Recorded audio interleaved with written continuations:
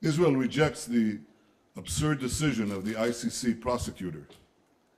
It's absurd for the ICC to ignore international law and agreements under which the Palestinians don't have a state and can only get one through direct negotiations with Israel.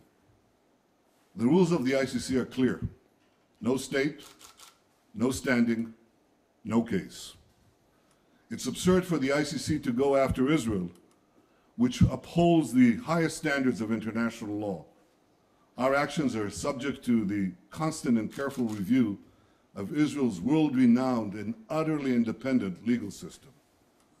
But this decision is even more preposterous, given that Israel is legitimately defending itself against Palestinian terrorists who routinely commit multiple war crimes. They deliberately fire thousands of rockets at our civilians while hiding behind Palestinian civilians whom they use as a human shield. And here's the ultimate folly of this decision.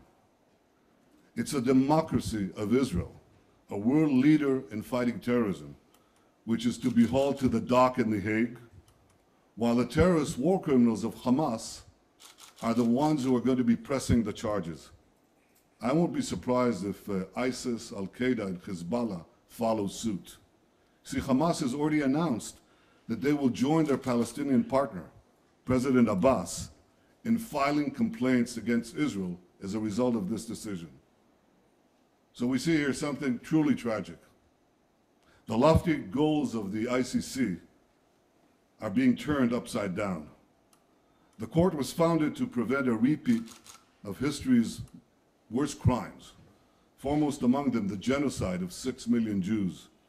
Now the Palestinians are cynically manipulating the ICC to deny the Jewish state the right to defend itself against the very war crimes and the very terror that the court was established to prevent.